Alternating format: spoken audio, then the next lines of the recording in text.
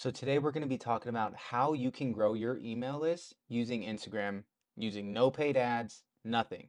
So here's three ways you're going to be able to grow your email list using Instagram, and it's all going to be containing using stories.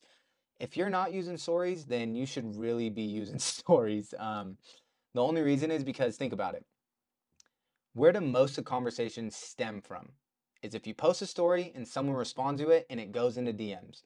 What happens when you're in direct messages? You're conversating. Think if you're posting just feed posts and you get some comments, right? It's only going to go maybe one or two comments back and forth in sequence. Whereas in DMs, that can start into a whole conversation where next thing you know, you're talking about, hey, you remember this 10 years ago back in the day?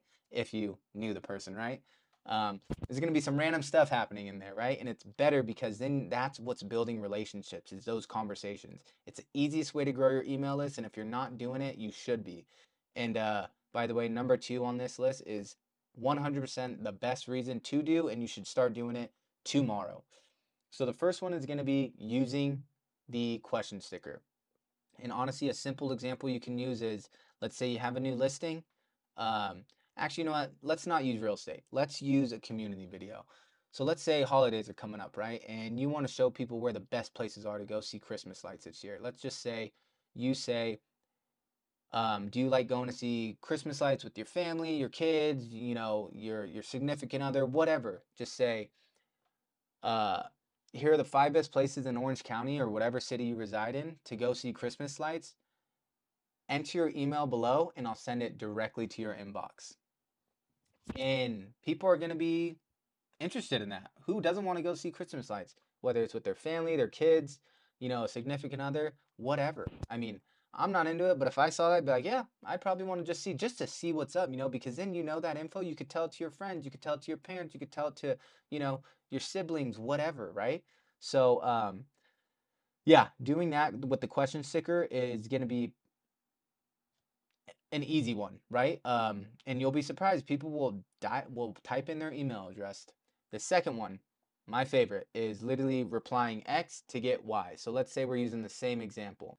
If you want to know where the 5 best places are to see Christmas lights in Orange County or wherever city you reside from, reply lights and I'll send it directly to your DMs. And I know what you're probably thinking is, hey, it's not getting my email, but what it is doing is it is literally putting you in a position of goodwill. It's positioning you as giving value first before asking for things first.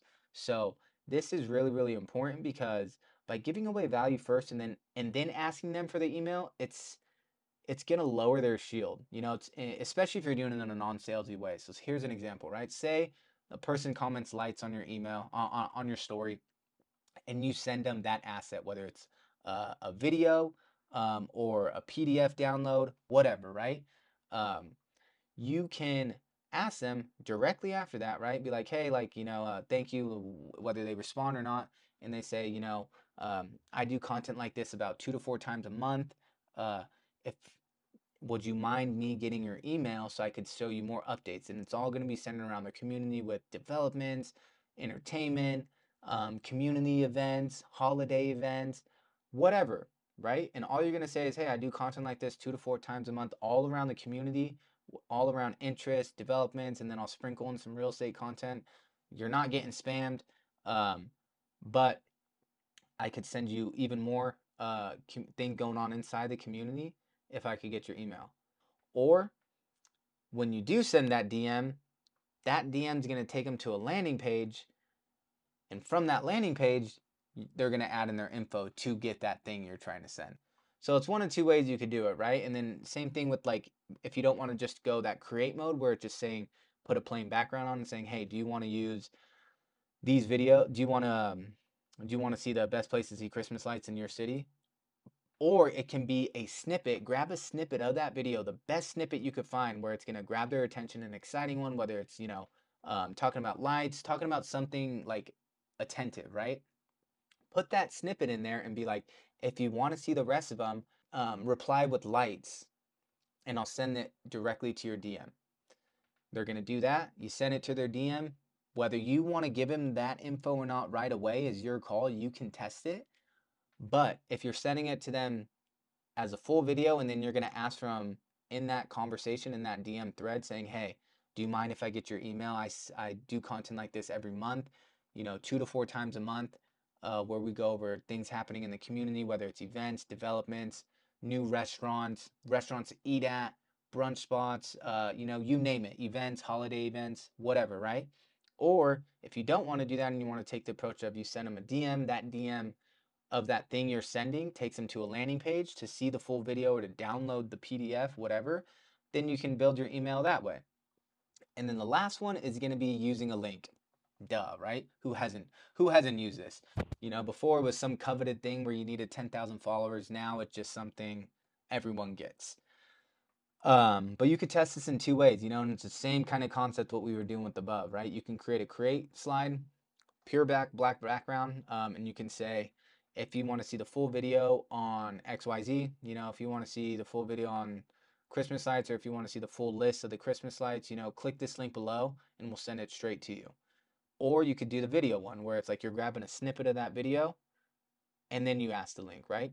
The way I like to do it is you're sending that video up, just a plain video, right? Of that, it looks like a regular piece of content. And then after that story, they're going to see there's another one at the top. Then you go into create mode and then you type in, hey, by the way, there's 4 other places in this city where you could go see awesome lights, boats, whatever. Click this link below and I'll send it directly to you. And boom, that's the last way to do it. So if you like this video, give it a subscribe, give it a like. We're going to be doing a lot more content centered around how to grow your email, how to grow your YouTube, how to grow your Instagram, and how to increase the shelf life of a lot of your content and squeeze in all the juice out of it. So a lot of it's going to be centered around that. If you want to know more about how you can do that, how to automate your business with video, how to reduce client to customer interaction time by automating these videos, putting systems around them, like and subscribe. We're going to be doing a lot more content, and if you want to subscribe to our newsletter, hit that link below. You will not regret it. You will not get spammed, and all the content will be value centered.